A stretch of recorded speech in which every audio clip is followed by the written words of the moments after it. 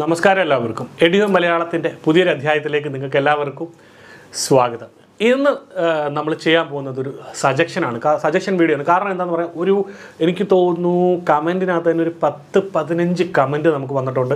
ഒരു 4-5 കുട്ടികൾ നമ്മളെ ഫോണും വിളിച്ചിരുന്നു. സൈബർ സെക്യൂരിറ്റിയെ പറ്റി ഒരു സ്പെഷ്യലൈസ്ഡ് ആയിട്ടുള്ളൊരു വീഡിയോ ചെയ്യാൻ സാധിക്കുമോ, പ്ലീസ് എനിക്കതൊന്ന് അറിയണമെന്ന്. അപ്പോൾ ഞാൻ ആദ്യം തന്നെ അവർക്കൊരു താങ്ക് യു പറയട്ടെ. കാരണം നിങ്ങളുടെ ഒരു സജഷനാണ് നമുക്ക് ആ ഒരു പുതിയ കമൻറ്റ്സ് കിട്ടുമ്പോഴാണ് നമുക്കൊരു സജഷൻ കിട്ടുന്നത്. നമ്മുടെ വീഡിയോ നിങ്ങളിലേക്ക് എത്തുന്നുണ്ടെന്ന് കാണുമ്പോഴാണ് നമ്മുടെ സന്തോഷവും. സോ അപ്പോൾ നിങ്ങൾ എൻ്റെ ചാനൽ ആദ്യമാണ്, എൻ്റെ ചാനൽ നിങ്ങൾ സബ്സ്ക്രൈബ് ചെയ്യുക, ലൈക്ക് ചെയ്യുക, കമൻറ്റ് ചെയ്യുക, ഷെയർ ചെയ്യുക. അപ്പോൾ അധികമൊന്നും താമസിക്കുന്നില്ല, നേരെ നമുക്ക് നമ്മുടെ വീഡിയോയിലേക്ക് പോകാം.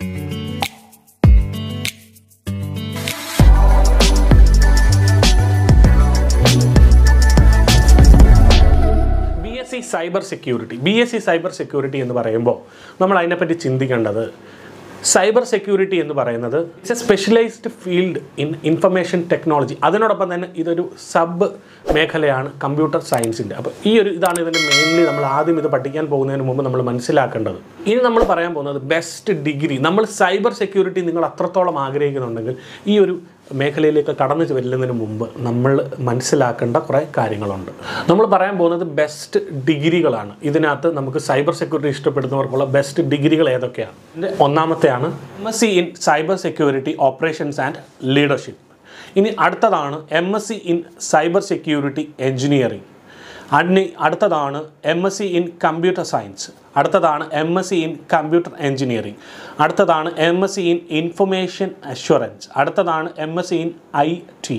അടുത്തതാണ് MBA വിത്ത് സ്പെഷ്യാലിറ്റീസ്. ഇപ്പം നമ്മൾ ഈ കണ്ട അല്ലെങ്കിൽ നമ്മൾ ഈ കേട്ട കുറേ MSc ബാക്ക്ഗ്രൗണ്ട് നമ്മൾ പറഞ്ഞത്, നമ്മൾ BSc സൈബർ സെക്യൂരിറ്റി കഴിഞ്ഞിട്ട് നമ്മൾ ഈ ഒരു കോഴ്സിലേക്ക് പോകുന്നതിന് മുമ്പ് നമ്മൾ ആദ്യമായി എടുത്ത് വെക്കുന്ന നമ്മുടെ പാഠമാണ് BSc cyber security. BSc cyber security കഴിഞ്ഞിട്ടാണ് നമ്മൾ ഇത്രയും മേഖലകൾ നമ്മുടെ മുമ്പിലേക്ക് തുറന്നു തന്നിട്ടുണ്ട് നമുക്ക് MSc ചെയ്യാൻ വേണ്ടി. അപ്പോൾ നമ്മുടെ വൈഡായിട്ട് ഇത്രത്തോളം ഇതിന് ഡിഫറൻസിയേഷൻ ഉണ്ടെങ്കിൽ നമുക്കിവിടെ മനസ്സിലാക്കാൻ സാധിക്കുന്നത് എന്താണ്, അത്രത്തോളം വൈഡായിട്ട് നമുക്ക് ജോലി സാധ്യതകളും ഇതിനുണ്ട്.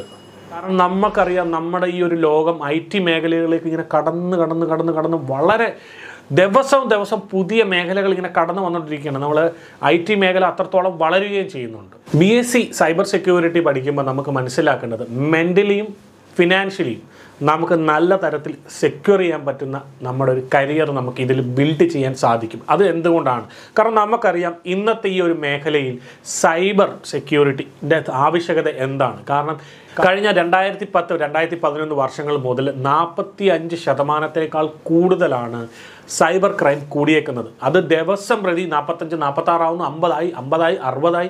കാരണം ഇന്ന് പറയുന്നത് കണക്ക് പ്രകാരം ഓരോ 2 മിനിറ്റിലും ഒരു സൈബർ ക്രൈം നടക്കുന്നു എന്നുള്ളതാണ്. അപ്പോൾ സൈബർ ക്രൈം നടക്കുന്നുണ്ടെങ്കിൽ സൈബർ സെക്യൂരിറ്റി മേഖലയിൽ കടന്നു വരുന്ന ഓരോരുത്തർക്കുമുള്ള ജോലിയുടെ സാധ്യതകളാണ് കൂടുന്നത്. കാരണം ഒന്ന് ചീഞ്ഞാലേ മറ്റൊന്നിന് വളമാകത്തുള്ളൂ. അതുപോലെ തന്നെയാണ് നമ്മുടെ ഈ ഒരു സൊസൈറ്റിയിൽ നടക്കുന്ന ഈ ഒരു സൈബർ ക്രൈം കൊണ്ട് നമ്മൾ BSc സൈബർ സെക്യൂരിറ്റി കഴിഞ്ഞ് നമ്മളൊരു MSc എടുത്ത് കഴിയുമ്പോൾ അത്രത്തോളം വൈഡ് സാധ്യതകൾ, അത്രത്തോളം സ്കോപ്പാണ് നമുക്ക് ഈ ഒരു മേഖലയിൽ കരിയറിന് മെച്ചപ്പെട്ട ഒരു കരിയർ ഉണ്ടാക്കാനും നമുക്ക് സാധിക്കും.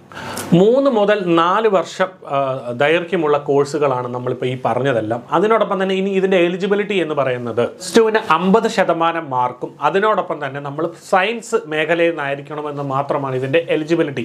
50% മാർക്കാണ് നമുക്ക് ഇതിൻ്റെ എലിജിബിലിറ്റി വെച്ചിരിക്കുന്നത്. 10ാം ക്ലാസ് +2-ൽ നമുക്ക് ബയോളജി അല്ലെങ്കിൽ സയൻസ് മേഖലയിൽ നിന്നായിരിക്കണം നമ്മൾ കടന്നു ചെല്ലേണ്ടത്. നമ്മൾ ഇനിയിപ്പോൾ BSc സൈബർ സെക്യൂരിറ്റി പഠിച്ച് MScയിൽ നമ്മൾ പല പോസ്റ്റ് ഗ്രാജുവേഷൻ എടുത്തിട്ട് നമ്മൾ ഇറങ്ങുമ്പോൾ നമ്മളുടെ പദവി എന്താണ്, അല്ലെങ്കിൽ നമ്മുടെ ആ ഒരു സർട്ടിഫിക്കേഷൻ എന്താണെന്ന് നമുക്ക് അറിയേണ്ടതുണ്ട്.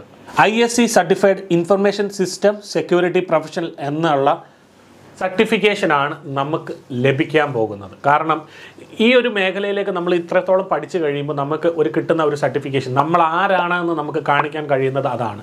ഇനി നമ്മൾ അടുത്തത് പറയാൻ പോകുന്നത് ഇതിൻ്റെ ജോലി മേഖലകൾ അല്ലെങ്കിൽ ജോബ് പ്രൊഫൈൽ എന്തൊക്കെയാണ് നമുക്ക് കിട്ടുന്നത് എന്നുള്ളതാണ് നമ്മൾ പറയാൻ പോകുന്നത്. Forensic expert, security engineer, security അനലിസ്റ്റിക്, security specialist, security code auditor, security administrator, security software developer, chief information security officer, responder, penetration test. അപ്പോൾ നമ്മൾ ഈ ഒരു പറഞ്ഞതൊക്കെയാണ് നമ്മുടെ ഒരു ജോബ് പ്രൊഫൈൽ പറയുന്നത്. ഇനി നമ്മൾ അടുത്തത് പറയാൻ പോകുന്നത് ഏതൊക്കെ വലിയ കമ്പനികളാണ് നമ്മളെ ഹയർ ചെയ്യാൻ സാധ്യത ഉള്ളത്. നമ്മളെ ഹയർ ചെയ്യുന്ന മേഖലയെന്ന് പറയുന്നത് apple, federal reserve bank of New York, Cisco, Intel, Boeing, നോർത്ത്രോപ്പ് അടുത്ത നമ്മൾ പറയാൻ പോകുന്നത് colleges in Kerala. School of technology and applied science Kochi, STAS Pathanamthitta, STAS Kottayam, Amrita centre of cyber security system of networks, red team hacker academy Calicut, college of engineering TVM. നമ്മളിവിടെ job profile കേട്ടു, company കേട്ടു, അതിനോടൊപ്പം തന്നെ നമ്മൾ പഠിക്കാൻ നമ്മുടെ കേരളത്തിലുള്ള കുറേ കോളേജിൻ്റെ പേരും കേട്ടു. ഇനി നമ്മൾ പറയാൻ പോകുന്നത് ഇതിൻ്റെ ഒരു നോർമൽ കോഴ്സ് ഫീ എങ്ങനെയാണ്. ഇതിൻ്റെ നോർമൽ കോഴ്സ് ഫീ എന്ന് പറയുന്നത് 40-നും 60-നും ഇടയ്ക്കാണ് പ്രതി വർഷം, അല്ലെങ്കിൽ അതിൽ കൂടുതലായിട്ടാണ് സാധാരണ എല്ലാ കോളേജുകളിലും ഡിഫറൻഷ്യേറ്റ് ചെയ്യുമ്പോൾ നമുക്ക് കാണാൻ സാധിക്കുന്നത് ഇതിൻ്റെ ഒരു കോഴ്സ് ഫീ എന്ന് പറയുന്നത്. അതിനോടൊപ്പം തന്നെ നമ്മുടെ ഒരു സ്റ്റാർട്ടിംഗ് സാലറി എന്ന് പറയുന്നത് 3 മുതൽ 5 ലക്ഷം വരെയാണ് പെർ ആനം കിട്ടാനുള്ള സാധ്യത. നോർമലി ഇതിൽ ഇൻക്ലൂഡ് ചെയ്യുന്ന സിലബസുകൾ ഏതൊക്കെയാണെന്ന് നമുക്ക് നോക്കാം. എത്തിക്കൽ hacking, biometrics, scanning, security policy and cryptography and etcetera. ഇപ്പോൾ ഈ പറഞ്ഞ അതാണ് ഇതിൻ്റെ നോർമലി ഇതിൻ്റെ ഒരു മേഖല കടന്നു വരുന്നത്. എത്രത്തോളം ഇതിൻ്റെ ഒരു സിലബസിന് നമ്മൾ എന്തൊക്കെ പഠിക്കുന്നുണ്ടെന്നുള്ളതാണ് നമുക്ക് മനസ്സിലാക്കാൻ സാധിക്കുന്നത്. കാരണം ഈ ഒരു BSc സൈബർ സെക്യൂരിറ്റി അത്രത്തോളം പ്രധാനപ്പെട്ട ഒരു മേഖലയാണ്. കാരണം നമ്മൾക്കിന്ന് അറിയാം, നമ്മളിപ്പോൾ ഞാൻ എൻ്റെ പല വീഡിയോകളിൽ പറഞ്ഞിട്ടുണ്ട്, പണ്ട് കാശും പണവും ആയിരുന്നുവെങ്കിൽ ഇന്ന് അതിനേക്കാൾ കൂടിയ ആൾക്കാർ പണ്ട് കുത്തിപ്പൊളിച്ചുകൊണ്ട് പോകുന്നത് പൈസയായിരുന്നു. ഇന്ന് ഡേറ്റയും അതിനോടൊപ്പം തന്നെ ഫോർജറി ചെയ്ത് നമ്മളുടെ ATM കാർഡ് തട്ടിച്ച് അല്ലെങ്കിൽ ആ ഒരു തലത്തിലൊക്കെയാണ് ഇന്ന് വലിയ മോഷണങ്ങൾ നടക്കുന്നത്. അതോടൊപ്പം തന്നെ ഞാനൊരു കാര്യം കൂട്ടിച്ചേർക്കാൻ പറയുന്നത്, +2 സയൻസും അതിനോടൊപ്പം തന്നെ computer science പഠിച്ചവർക്ക് BSc cyber security പഠിക്കാൻ സാധിക്കും. അപ്പോൾ നമ്മൾ ചിന്തിക്കും +2 ആർട്സുകാർക്ക് ഇത് പറ്റില്ലേ? +2 ആർട്സുകാർക്ക് ഇത് സാധിക്കും. ഡിപ്ലോമ ഇൻ സൈബർ സെക്യൂരിറ്റി ചെയ്ത ശേഷം അവർക്ക് BSc സൈബർ സെക്യൂരിറ്റി ചെയ്യാൻ സാധിക്കും. ഇനി അവർ പറയാൻ പോകുന്നതാണ്, കൊമേഴ്സും ഹ്യൂമാനിറ്റീസും പഠിച്ചവർക്ക് ഇത് സാധിക്കുമോ? ഇത് സാധിക്കും. BSc പഠിക്കാൻ അവർക്ക് സാധിക്കും. പക്ഷേ അതിന് ഇച്ചിരി വളഞ്ഞ വഴിയാണ് പഠിക്കാൻ ഉള്ളത് എന്നുള്ളതാണ് മാത്രം.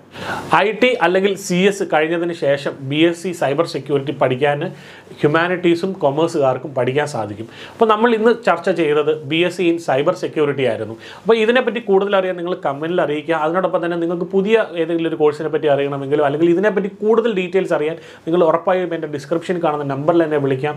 ഞാൻ നിങ്ങൾക്ക് എന്നെ കൊണ്ട് കഴിയാവുന്നത് നിങ്ങൾക്ക് ഹെൽപ്പ് ചെയ്യുന്നതായിരിക്കും.